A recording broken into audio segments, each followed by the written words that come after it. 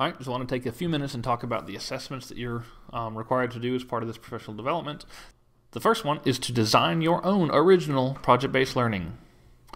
So let's look at that. It says, please submit an original PBL plan using the attached template. Examples of completed templates are included in the example PBL projects folder. Please submit only the template itself, not any of your materials or additional resources. There's a rubric for it right down here, and I trust you to kind of peruse that on your own, but I'm just going to briefly touch on each one. Key knowledge, understanding, and success. Make sure the project is focused on teaching students the specific content knowledge and understanding and skills, as well as your 21st century skills.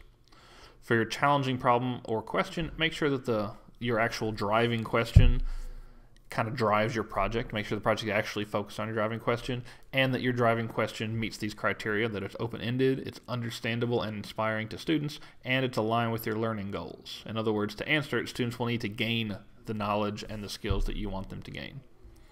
Make sure that you have sustained inquiry throughout your project. Make sure that it's sustained over time and it's actually academically rigorous, in which students pose the questions and gather and interpret the data, and not just you giving them questions to answer or things of that nature.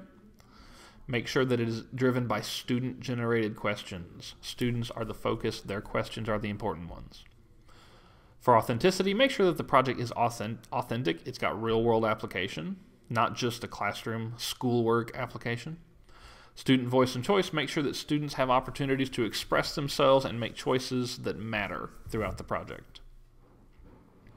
For critique and reflection, make sure that students and the teacher, so both your students and yourself, provide feedback to your students recursively throughout the entire project, not just at the very end or not just one time. So at the beginning, in the middle, and after it's submitted, make sure that you and the students provide research.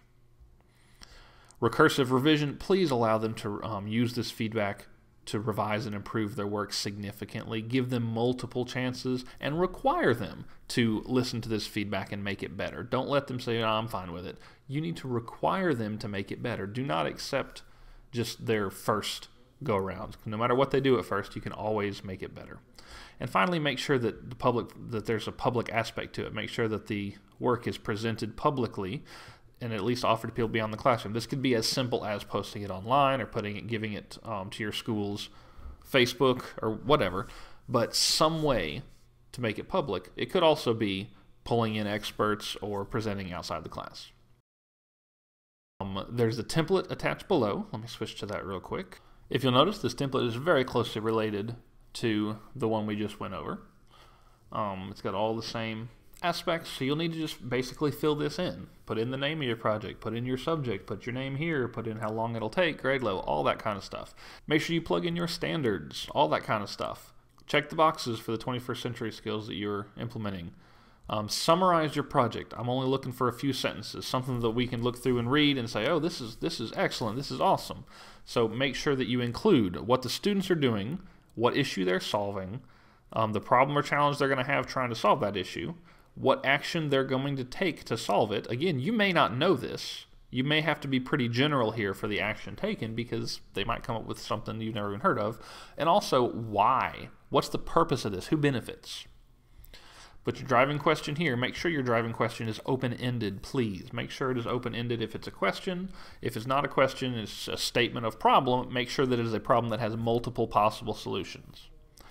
Your entry event is simply, like I said, your hook.